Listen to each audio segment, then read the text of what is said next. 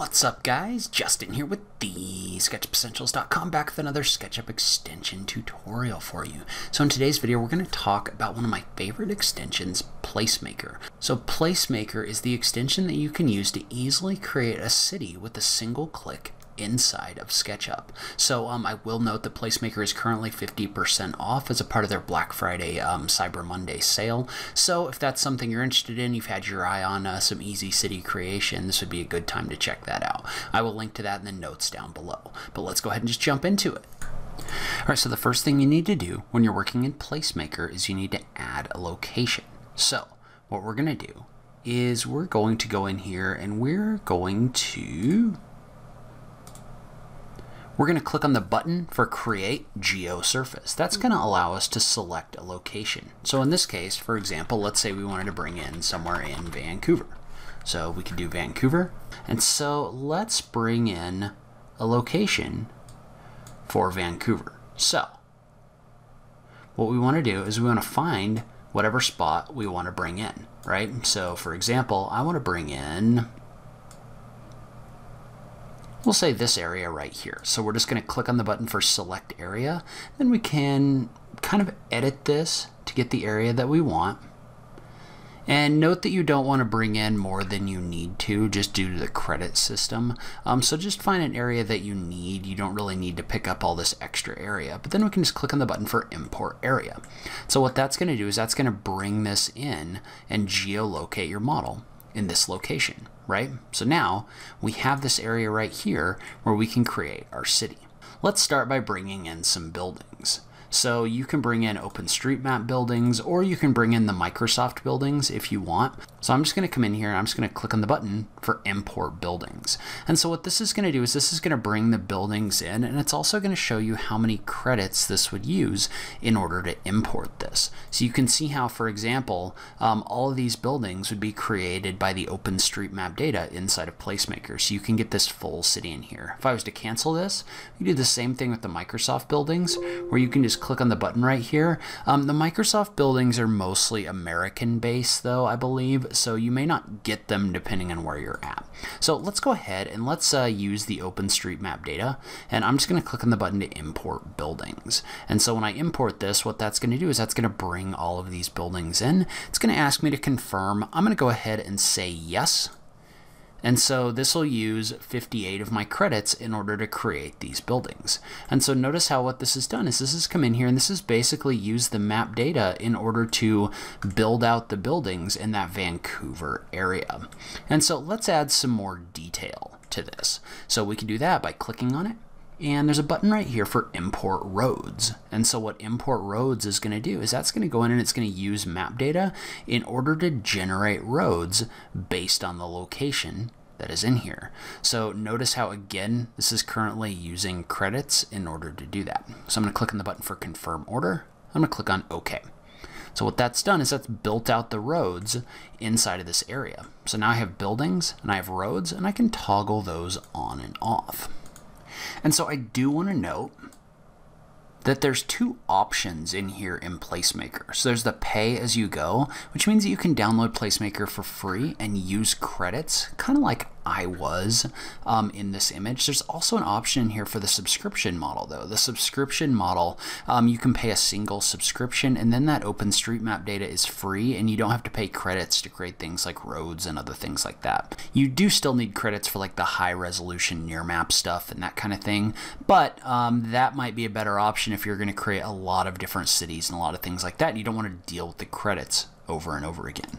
But what I'm going to do is I'm going to go ahead and I'm going to bring in the water bodies. So I'm going to click on import water. So I'm just going to confirm my order. And then I'm also going to bring in the pathways. So the pathways is going to bring in all of the pavement that's in here. So if I click on import paths, that's going to bring this in, and we're going to preview that. And we're going to confirm that order as well. So now I've got my paving in here with my pathways. I've got my roads, I've got my water, I've got all that different stuff all being brought in by Placemaker. So you can see how this allowed me to create a really detailed city really quickly. So let's say, for example, that we wanted to do some work. Maybe, let's see, I'm going to turn my paths off for a second and take a look at this. Let's say that we wanted to do some detailed work, maybe over here in this area. So what we could do is there's an option in here to bring in more detailed satellite imagery using Nearmap. So Nearmap is a high resolution imagery provider that provides much higher resolution images than what we're showing right here. And so I want to bring some of that in. But first off, I'm going to turn my roads, my buildings, all of that stuff off so that I can just take a look at this actual mesh right here. So what you don't want to do is you don't want to try to bring in Nearmap imagery for this whole thing, right? Because you'd use a ton of credits. It just wouldn't really be good. So what I'm going to do instead is I'm going to right click and unlock this. I'm going to double click in here and I'm just going to draw out a mesh for the area that I want to bring in. So I'm just basically splitting this face up. And so when I split this face up, what that means is I can bring in Nearmap data for a much smaller area.